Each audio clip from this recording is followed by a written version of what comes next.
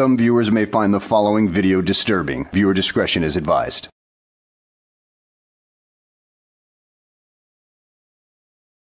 Well, hello and welcome back to the channel, everybody.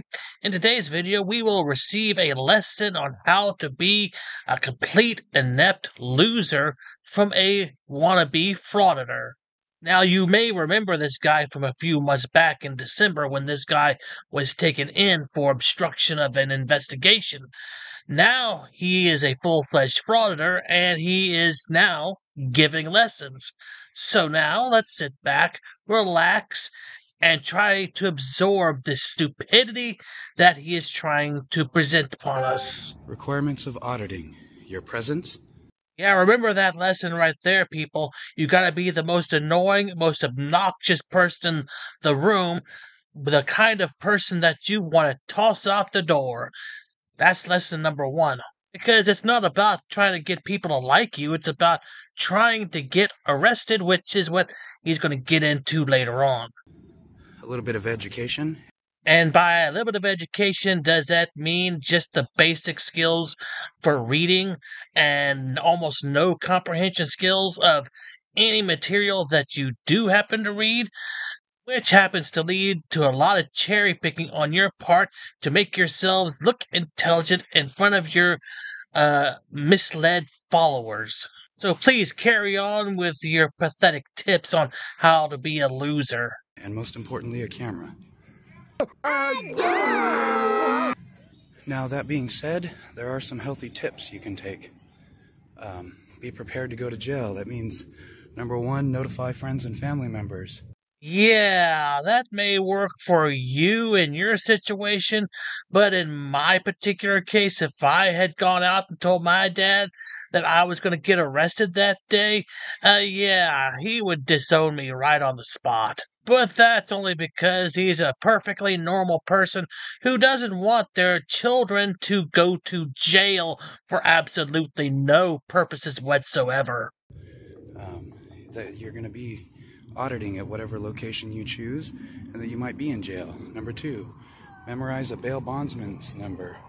And I'm sure your local bail bondsman will be very grateful for doing that because he's going to be making a lot of money off of your stupidity. Especially if you are a repeat offender who tends to get incarcerated quite a bit. Yeah, it'll be your bail bondsman that'll be laughing all the way to the bank because of your idiocy. That's always going to be helpful, because they may not have it posted there, even though they're supposed to. Memorize an attorney's number. Even maybe have one prepared, put some money on retainer with him. Yes, sound legal advice from a complete moron. Don't rely on yourself to be your own lawyer. Find somebody who knows what the hell they're doing. Wear lots of layers, okay? As many as you can. Extra shirts. You can wrap one of those shirts up and make a pillow out of it. They don't give you pillows.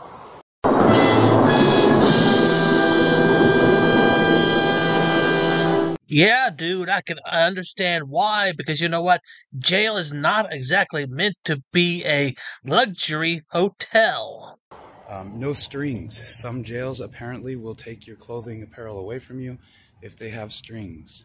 Totally logical on their part. What's next? Oh yeah, snacks, drinks, smokes, whatever you do, whatever your thing is, it's going to make you comfortable when you get out. There may not be stores open or available when you get out. Yeah, that's totally understandable because I keep on hearing that the food in jail sucks. But then again, it's not meant to be a pleasurable experience. They don't want you coming back. If possible, a backup phone, because they may take your phone and you may not have the ability to call anyone. Where are you going to put that backup phone at? In your prison suitcase? And a backup phone will give you access to your funds and will also allow you the ability to get an Uber or whatever you need to get home. I know this is a bit rushed and I sound a bit off. I'm still not well. And there just so happened to be probation down the street. So I thought the best way to show you how to audit is to just go ahead and do it. And that'd make a great video too. See Lady Cop over there watching us. They took off, of course. But one last update. Make sure that you try to stay calm and patient, because they're going to say all kinds of things that are untrue, try to stress you out. If you have anxiety issues like I do, that's really going to mess with you. Yeah, they're gonna say things that are untrue. Dude, I suggest you and your brethren take a look in the mirror, because you all tend to lie quite a bit yourselves. Stay calm. They will let you out, whether they say it or not.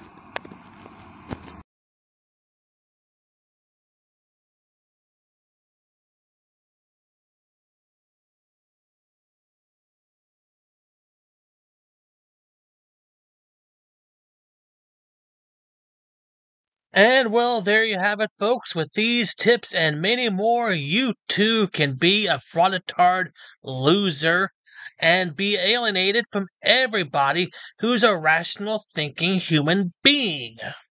But hey, I guess we all gotta have our hobbies. So at any rate, I hope you enjoyed the video. Thanks for watching, and I will see you on the next one.